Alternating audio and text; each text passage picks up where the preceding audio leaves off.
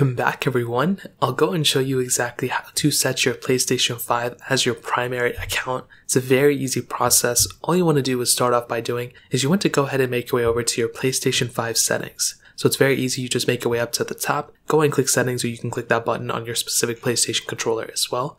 And then when you get there, what you want to do is you want to scroll down until you see users and accounts. So when you click that, what you want to do at this point is you want to go ahead and scroll down until you see the other option. So there's going to be an option that says other. And as soon as you do that, you'll get into this little panel and you want to go ahead and click on the first little option that says console sharing and offline play. Now, when you do that, you'll go ahead and get into this next panel that pretty much showcases to you console sharing and offline play. Now, if you want to set your PlayStation 5 as your primary console, you pretty much want to go ahead and click do not disable. What this will do is it's going to go ahead and set your specific PlayStation 5 to your specific primary console. So it's a very easy thing. You pretty much just click don't disable, and then that console will pretty much not be a disabled console anymore. Now, if you want to disable it, all you have to do is click disable, and that PlayStation 5, console will not be a primary console anymore. So that's really all you have to do. If you ever want to do the other way around, you just go back into settings, click users and accounts, click other, and then you come straight here and you pretty much click disable or don't disable. Totally depends on what you want to do. So